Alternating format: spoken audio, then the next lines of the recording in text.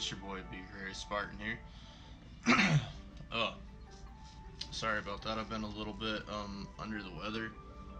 I spent most of yesterday sleeping. It's about 6:30 in the morning. Went to bed, woke up, been up and down. I just haven't been sleeping well, haven't been feeling well. But, you know, you guys had quite a bit of support for the last set, so we thought we would get another one out to you. And I appreciate it. This one's the Chubby Glave. Did not name that, just to be clear. What she got is the Freeze Gale 1, the Katachi Helm Alpha, the High Metal Male Alpha, the Diablo Van Braces Beta, the Basil Coil Alpha, the Diablo Screws Beta, and while I have the Fitness Charm 3, I don't remember what it takes. I built this a long time ago for the Fitness Charm, and you might only be able to get up to 2, but it'll still do exactly what it should need it to until the end of the game anyways. And then the Vitality Mantle.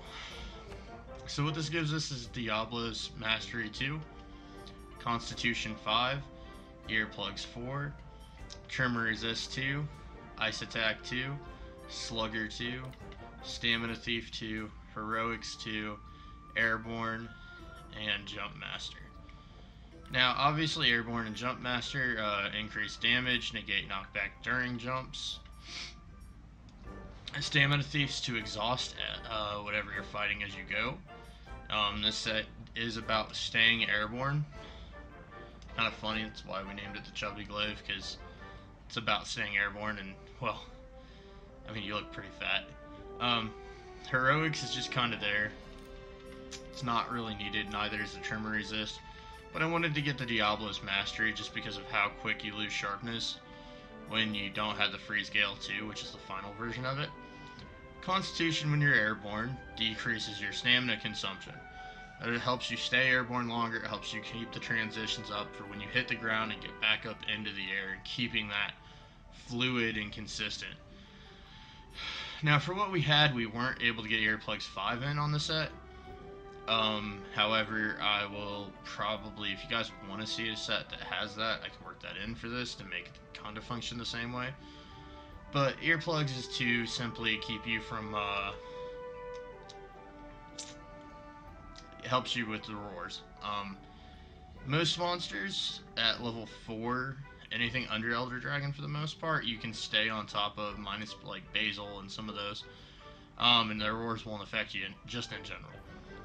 Nergigante will affect you at 5, and I don't remember what other Elder Dragons it is, but it does its job either way, because you get roared out of the air, you hit the ground, you're not on the ground for very long. Tremor Resist, while it's not necessary, it does help quite a bit, because when you hit the ground and there's a tremor attack, you're able to get up from it much faster. Ice Attack, because the Freeze Gale is an Ice Insect Glaive. You can change that out, but you'd have to remove, you'd still have Ice 1 as the byproduct of the chest plate. So, I mean, you know, you can tweak it up however you guys feel like.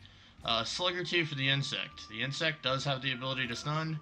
I made sure to look into that. So yeah, why don't we go ahead and get on to a hunt. And while we're on the hunt, I will definitely explain and point out the parts where each of the perks help you out.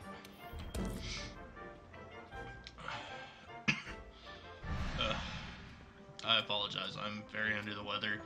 While I'm getting ready, normally, you know, I was thinking about starting to skip over into the fight scene, but I thought I'd ask you guys while I have you guys here. We were thinking about a couple different sets. We talked about some. I was thinking about doing a hammer set or kind of like a Mimi bow set that's designed to mount. In all truth and reality, I'm going to leave it up to you guys. If you guys want to, let me know down in the comments section. I will try to have another one up. I'm trying to keep these kind of spaced out. I just had some time, so I went ahead and recorded this one. So let me know what you guys think of the set, what you guys think of me doing another set. Before this was the Sleep Blades. This one's going to be the Chubby Glave. and I don't know what I'm going to do for the next ones, but, you know, give me some general feedback. The general consensus behind most of these sets are that you can have them before Nergigante, and that they function for after you take out the Elder Dragons and you finish the game, until you start getting augments and you get into some of the event stuff like the Gambas. Right there. Helps out with the core right there. You don't take nearly as long to get back up and going. And like I said, the key to this is all about staying airborne. And I'm sure some of you guys are thinking, ice is not the best element. I get that. Ice is best for Teostra, but still. You know, the idea behind this is just to showcase the set. And it's designed for most people who are still fighting Nergigante, or have, like, just gotten to this part, or just after, or they're getting ready to start high rank. Technically, you can build all of this, all the prereqs to this, before King Baratheon, I want to say. I mean, you'd have to do some farming and a little bit of work, but it's definitely doable.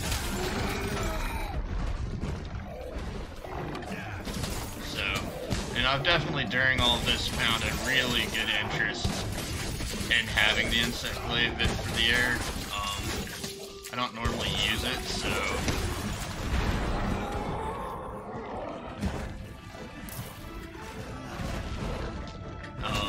what was I thinking? I normally stay on the ground, but I do use it too. I'm just not that familiar. Right there, man. The part breaks. The Slugger, I think, helps with that. Not totally sure. But the Stamina Thief will kick in towards the end of the fight. It'll be kind of nice. It'll be about the point where you're kind of worn out. You've been hunting it for a minute. It's getting kind of to the hard part once you get towards the end. You're clutching it at the end. And what happens is, because he gets stamina reduction, he actually will move slower, which is really convenient for a lot of this. Come on, give me red. Or white, that's fine too. There you go, bub. That was a big shot, but sure, give me orange. Now, I had my friend instruct me, who's an Insect Glaive user, on where, like, all the different Kinsect stuff is for Nergigante. But I still seem to be having some issues here. They gave me some pointers. I did some practice runs. I recorded some practice runs, but I still didn't do very well on a lot of them. So, we'll see how this one goes. The one I, like, died, like, right at the end. I got caught going in and just snagging a Nergigante dive bomb to the face. Went the whole time with no issue. Got in at the end, took a Nergigante dive bomb to the face. Rolled in. And just some shit happened after that. I was mad at that point. Woo! Double mount. Okay, so this is where the extra damage from the Jump Master kicks in, and the fact that the Diablo's Bludgeoner comes together. It allows you, even though I have Orange Sharpness, to maintain a pretty good damage value. And as you can see, it helped me with mounting. Which is going to be really good, because while it's down on the ground, I will be able to sharpen. The other thing that's really good about this is, as you guys saw, my stamina was not that depleted for me staying airborne most of this time. And the only way that's accomplished was because of Constitution. As you guys can see, the Constitution does not remove much from my stamina. Stop roaring. Oh, okay. So apparently the first thing he's going to do is dive bomb. And I do not have flash pods, but I recommend you guys bringing them if you have the earplugs. Because if you have them equipped, whenever he goes to dive bomb, you actually can flash him out of the air.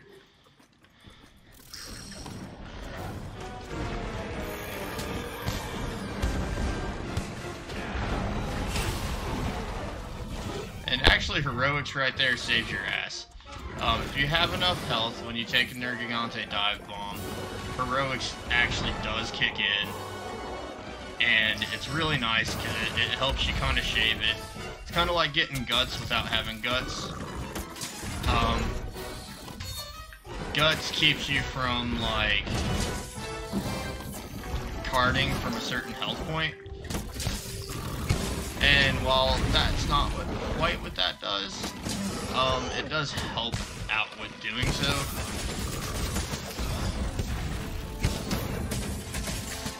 The other biggest problem is that I get kind of cocky up in the air.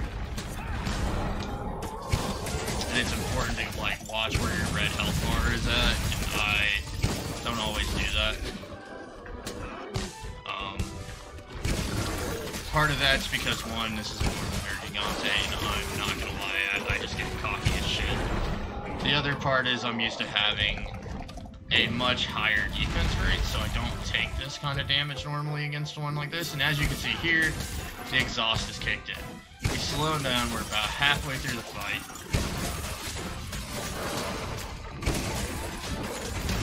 And that hurts.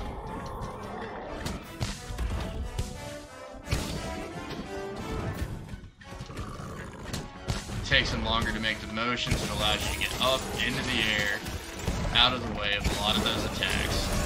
Breaking parts, dealing all the damage you want. This right here, when he's on the ground, is a great time to smack his horns. Breaking Nergigante's horns for a lot of people, like when I started, was pretty hard.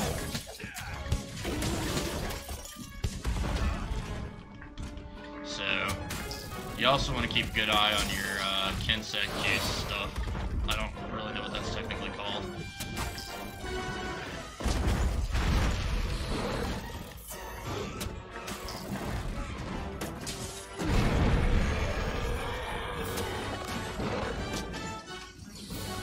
Makes me nervous whenever he roars.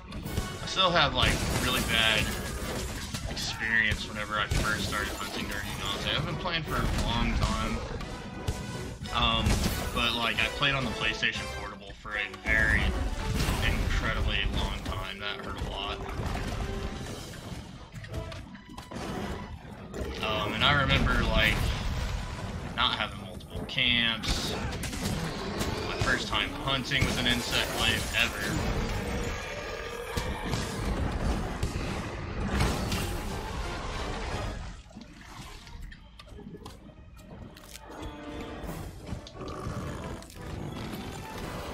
Be cool if I could mount him again. My vitality mantle should be on its way back. And now understand this is not a way to speedrun. This is just a play style. And I know there's probably better builds, that's fine. But like, I know people who play Insect Glaive all the time on here. And when I was building this, a lot of them did not know that Constitution worked on Insect Glaive. So, if you don't know that and you're an experienced player, congratulations. Because I didn't know that either. I had to roll into the training area with an Insect Glaive naked, calc out how much, I mean, it's not hard to calculate your stamina consumption, but you get what I'm saying. I had to look at the stamina consumption, I had to compare what they were. 40% is pretty optimal for just about anything you're doing with the Insect Glaive. Anything after 40 is just kind of buttered. As you guys can see, by the time I go to do my next move in the air, I usually have most of my stamina back, other than for the dodge.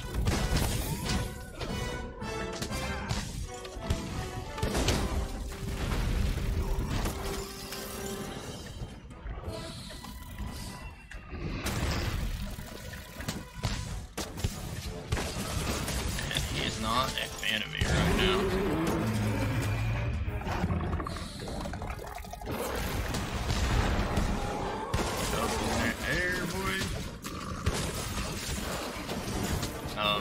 Now, I myself like to stay towards Nergigante's wings. When I was practicing this with my buddies who use Insect Glaive, I was trying to stay towards the head. And the head's nice and all, but whenever he gets all that beefed up damage, he's kind of hard to deal with. I missed with that insect. As you guys can see, I've got the skull. And I mean, you know, whenever you go to do this, usually most people have an hour. I mean, even at 15 minutes, I'm almost at 10, a little past 10. Right around the 11 or 12 mark, and I'm doing pretty good here.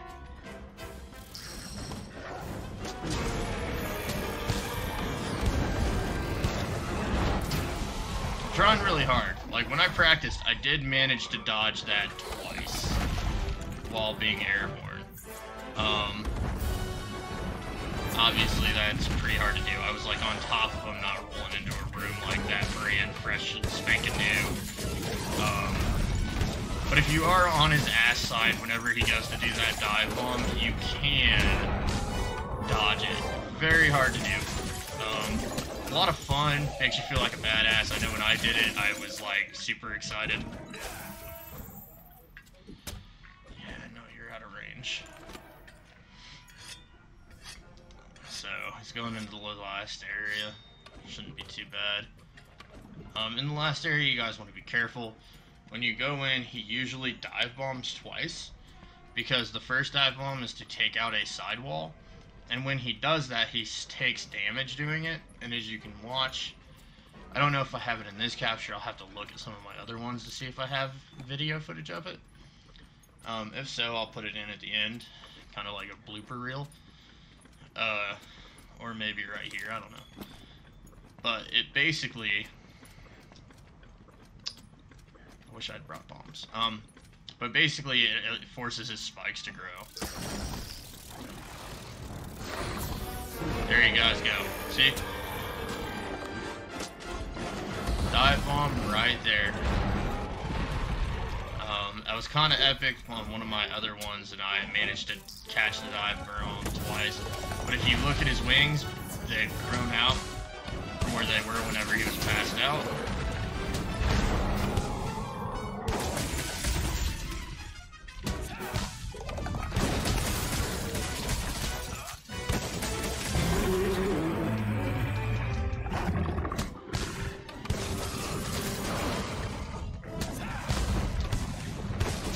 Like that. That's how you get past the dive bomb. You'd end up behind him. I think I caught that on recording. I don't know if I was recording that practice run or not. Where like I was behind him when he dive bombed and it killed me, and I pretty much rage quit. I mean, not even gonna lie, but can you fault me? I was completely out of the range of it. The dive bomb catches a lot of people, even some of your more experienced players, off guard. Because it is like an area of effect. I mean, he basically shoots those spikes out. Prime example of how much that hurts. The other thing you want to be wary of is staying right over there where those spikes have hit the ground. Because they can come down on you while you're in air. And they deal damage, not a lot, but it takes you out of the air and stuns you for just long enough. And we did get the third mount. Hell yeah, man. There you go, man. Mounting set. The biggest thing is that the Insect Glaive doesn't deal nearly as much damage as in the air as it does on the ground, but it is very good chip damage. And by raising it as best as you can, it gives you the optimal chance to really get up in the air. And in this case, I'm actually going to get the Insect Glaives thread. The insect juices that are coming out there. As you can see, I was running out of red. And we're done. That went so much better than any of my practice runs. I'm not even gonna lie. I was miserable. I did not do well in my practice runs. I was not sure I was going to be doing this video. I thought I was going to have somebody else and me commentate. Oh, Jesus. We did okay in the group run, but again, that's a group run. Group runs definitely run differently than solo runs. So, yeah. Group runs, it's a lot easier to stay airborne and keep the monster off you.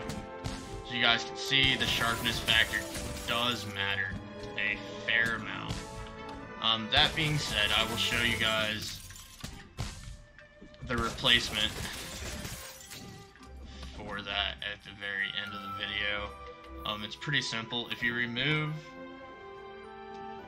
as I said, you only need about 40% for the Constitution. If you remove 2 Slugger gems that I have in it, and just don't do Slugger, because it's not really that helpful. It's just kind of something you can get early, and I put it in place of it. Honestly, you can run without it completely.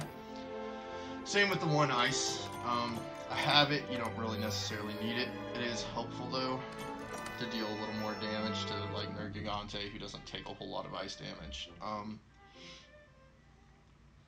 But if you replace it with Constitution gems later on, and I'll show you how this works. Remove these. Physique gems, that's what you need. I think I've got a couple of them. But if you do the 2 physique gems, you can actually exchange this for a handicraft gem. The only reason I didn't use the physique gems in this is because those are just a little harder to get in there. But by doing this, as you can see, it increases the sharpness quite a bit. And that should fix the sharpness issue. So, but I didn't do that just because, you know, the rule for the set is it's before Nergigante, and I know you can't max the handicraft before Nergigante. And I don't think Constitution gems are that common. Maybe I'm wrong. Maybe I just have shit fucking luck. I don't know. But I appreciate you guys watching this video. You have a great time. Enjoy the blooper reel. Peace out.